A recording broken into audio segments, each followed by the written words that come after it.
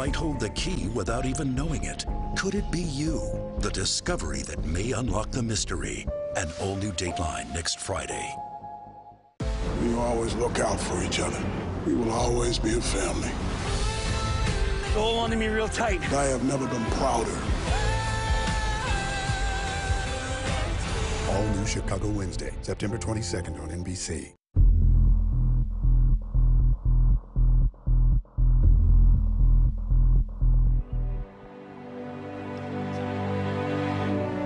The news came quickly that terrifying morning. 2 jets had crashed into the Twin Towers. A third had hit the Pentagon. Then the towers collapsed. It is a day of catastrophe. I was anchoring at MSNBC Away from you. We're getting more information on that situation. when we got word of a 4th plane. A large plane crashed just north of the Somerset County Airport, 80 miles southeast of Pittsburgh. After all her calls with her husband Tom, Dina Burnett got the news she dreaded.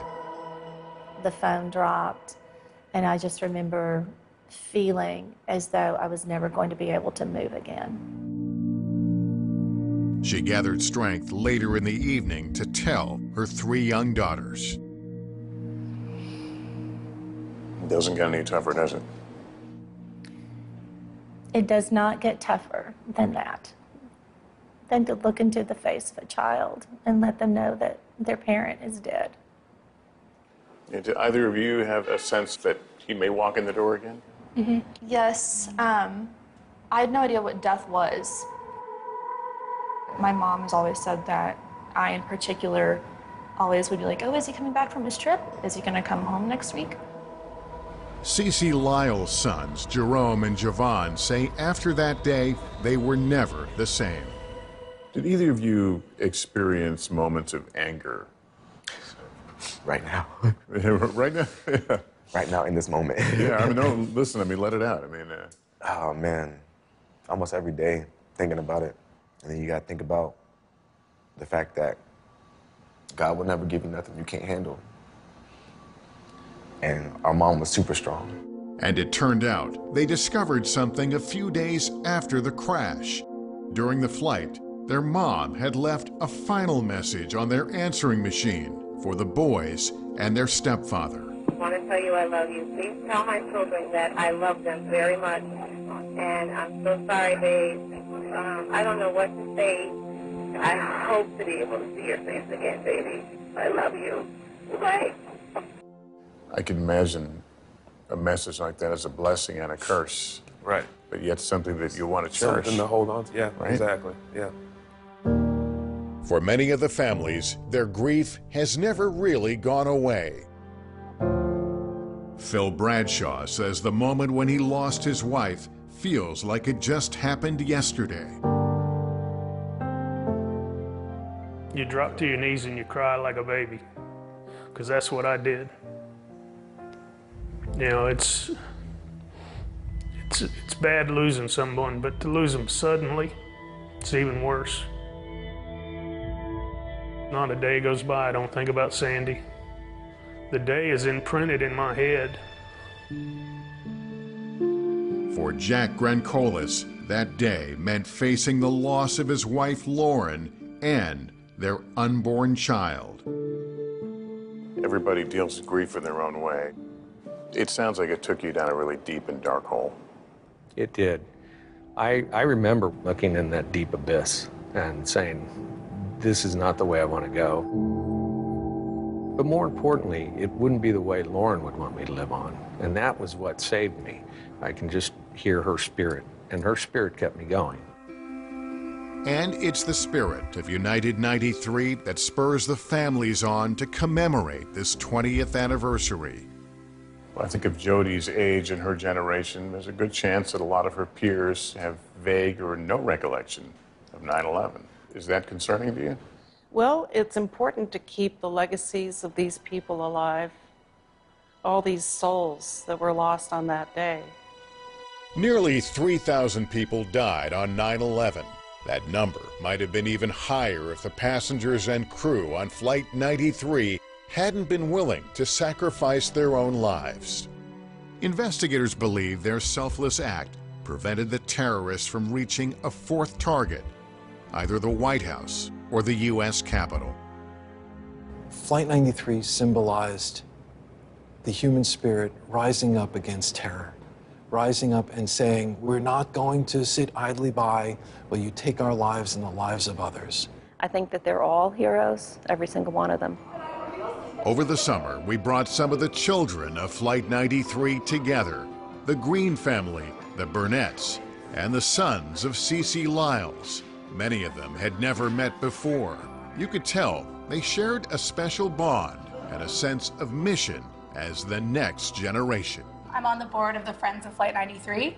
It is an organization that is working towards that mission of making sure that on the 30th anniversary or the 37th anniversary, people are still talking about Flight 93 with that narrative of 9/11. Jerome, do you feel a responsibility to talk about it, to share the story? Yes, I do. It is our duty, it is our job to keep this legacy, to keep our story, to remember those people that gave their lives heroically. Anna Claire, what do you think we should be holding on to as we move forward? Unity and just trying to live our lives in their legacy. The other message is one of resilience, knowing that resilience is a muscle. So much of what happened on that day, I think over the years we've been able to reflect on as being an immense tragedy. But on the 20th anniversary, there's something, and maybe it's just sitting on this couch with you all, that maybe feels a little bit different. I agree. Yeah, when I think about 9/11 in Flight 93 in particular, I think about a day of immense darkness. I think about the great hope and bravery that was demonstrated by the passengers of Flight 93. Just for one day. And that in the midst of darkness, there's still light pouring in. We can be heroes forever and ever.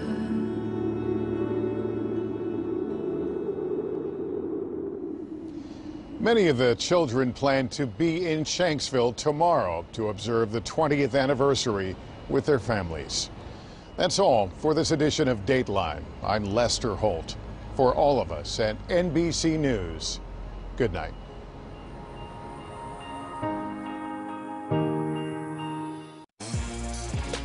The NFL is back, and DraftKings' latest offer is a sure thing.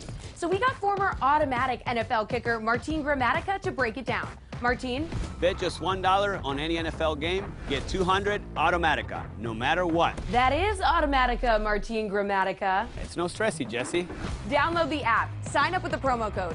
Bet $1 to get $200 automatically, and make it rain with an official sports betting partner of the NFL.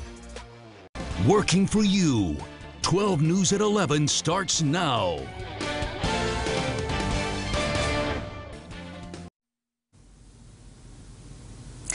Good evening and welcome to 12 News at 11. I'm Gina Cadigan. Thanks so much for joining me. It was yet another day of increased COVID-19 cases all around West Virginia, as the state now has more than 24,000 active cases. The DHHR included 2,379 new cases on its report today, putting the number of total active cases at 24,532. The Delta variant also continues to spread across the state, as there are now 1,514 cases, according to the DHHR. As for the state's death toll, it's now above 3,200, as 18 deaths were included in today's DHHR report. They include 5 local deaths from Barber, Upshur, Lewis, and Marion counties. We know that people in the hospital, about 85% of our hospitalized patients are not vaccinated, 90% of our ICU patients not vaccinated, 91 to 93% of our people on ventilators not vaccinated. Since Wednesday, 4,800 more people in the Mountain State were vaccinated, but Governor Jim Justice and his team wants more people to get their shots. West Virginia University is expanding its mask mandate. Starting this coming Monday, all students, staff, and faculty will be required to wear a mask indoors at all times in all WVU buildings and facilities, regardless of vaccination status. The university says the mandate will be in place until at least October 6th. They also say the mandate does not affect Milan Puskar Stadium, meaning fans at tomorrow's WVU football game will not be required to wear masks, but are instead encouraged to wear one. Memorials are set all over the country to commemorate the 20th anniversary of the 9/11 attacks. On that day, nearly 3,000 people were killed while going through their normal morning routines. Jay Gray reports from Ground Zero. The echo of bagpipes, barricades, and a growing show of force at Ground Zero. Final preparations for tomorrow's memorial here, the same place where 20 years earlier, the Manhattan skyline and soul of our nation were forever changed. That day is forever seared into all of our memories. The pain, the terror, the enormous loss, and also the incredible displays of courage. Courage that came with a promise to honor the nearly 3,000 lost on that horrible day. If we don't find light out of a tragedy, no matter what that tragedy is, it's just a tragedy. And so tomorrow, millions will pause across the country while thousands gather in a field in Shanksville, Pennsylvania, at the Pentagon, and here in the spot where the towers once stood. What used to be here was a pit, and now it's an entire plaza. We wanted a place of quiet contemplation and reflection, but we also wanted it to be a place full of hope and life. Sacred ground, a place defined by these names etched in bronze, a roster of heroes that will never be forgotten. Now locally, Army and Air Force ROTC cadets at WVU marked the 20th anniversary of 9/11 with a memorial ceremony today, which also kicks off a 24-hour vigil. University President Gordon Gee, along with student veteran Devin Redding, laid a wreath to mark the occasion. And then, as part of an annual tradition, cadets stood guard of the wreath while others marched around the library quad. President Gee, who was the keynote speaker, says it's important to commemorate the 20th anniversary and to not forget all 9/11 taught us. I think that one of the things we have to learn from 9/11 20 years later is we have to learn the art of humility and kindness, and that we may have divisions in terms of the way we think, but not in the way that we act as a people. I think that right now, as a divided nation, we could learn a lot from what happened 20 years ago.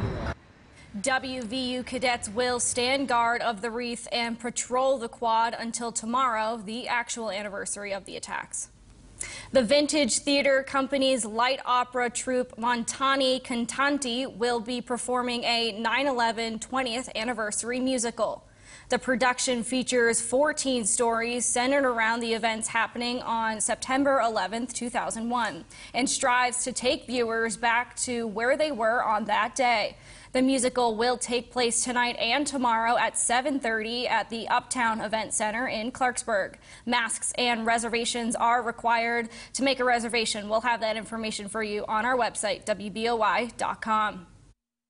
Now, the area's most accurate forecast. Storm Tracker 12 weather. Certified storm ready and powered by Panhandle Cleaning and Restoration, the official cleaning and restoration company of the West Virginia Mountaineers. Pleasant was the name of the game across north central West Virginia. High temperature of 73, 81 was our average high. 49 was a cool start with patches of dense fog, but it ended up being a gorgeous day. Our very own Abby Backenstow took this picture at East West Stadium this evening. The polar bears and the Huskies brought beautiful crepuscular rays over in Marion County. Just beautiful scene out there as high pressure is continuing to scooch from west to east. Dry air is moving in, and that's going to be giving us lots of sunshine over the next couple of days. But as high pressure moves, that's going to give us us warming temperatures, but still on the cooler side right now. 57 degrees, a calm wind, dew point at 54, so very comfortable out there with a few patches of fog, visibility down to a mile or less into Pocahontas, Randolph, and Webster County. So use those fog lamps. Temperatures are into the 50s, and those are going to go down a couple more notches. 40s into your morning, and then those temps will be rising on up into the upper 70s for your game. If you're heading out to Milan Puskar Stadium, temperatures are going to be in the 70s. Lots of sunshine for the big game tomorrow. The Mountaineers home opener, high of 80 degrees, 85 Sunday, 87 on Monday, with a few more shower and storm chances Tuesday, Wednesday, and Thursday, with a little bit more humidity. So the weekend looking really, really nice, Gina. I like it. Now stick around. We'll have all of tonight's high school football highlights right after this short break. Stay with us.